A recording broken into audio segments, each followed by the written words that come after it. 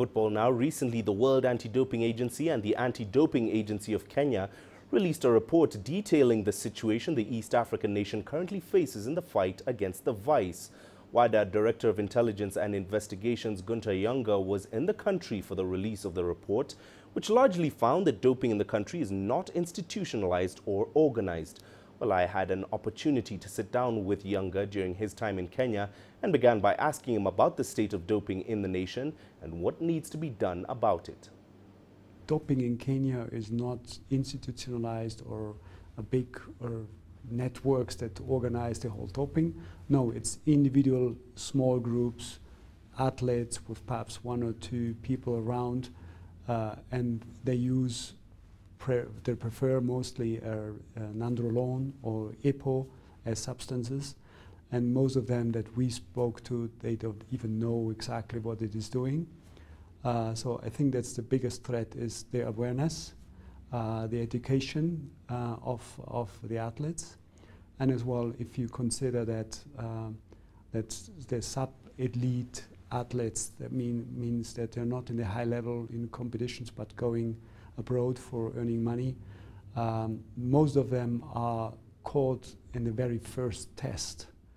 So they use it probably in Kenya, but then getting caught abroad. So this is, I think that's the big issue, that we need to address the awareness and the knowledge about doping within the athletes community. Looking at the role of whistleblowers, it's something that you've brought up in the past.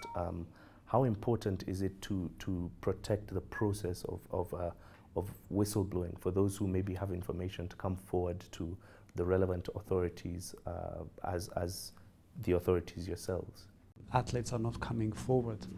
So then you have to ask the question, so why not? So if you ask whistleblowers what is the reason for them to come forward and to disclose something, they would say, first, what's going to happen with the information? Am I controlling it? Am I exposed? Is this person reliable, or is something happening?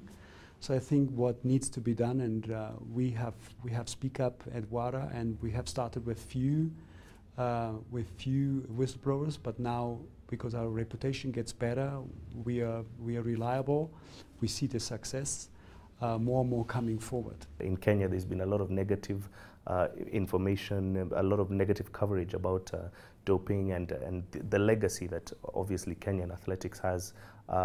Maybe as somebody who's worked with Interpol, Europol, and the Russian investigation as well, maybe what message would you give to those who maybe feel that the fight is being lost? I would probably say, don't think or don't fight big, fight small, because the more you fight small, the bigger it becomes. If you think that, battle the doping, you're gonna win, it's too big. But if you start with one case and you never give up on athletes, because there is one person who, for this person, for the clean athlete, it means the whole world. When this athlete can be sure that we try our best to remove all the athletes that are cheating. So if you catch one, there's one who can participate from the good result of that. So in this respect, as I said, don't try to think about doping as a whole. We can never win this battle. Start with the small ones. The more small you have, the bigger it will be at the end.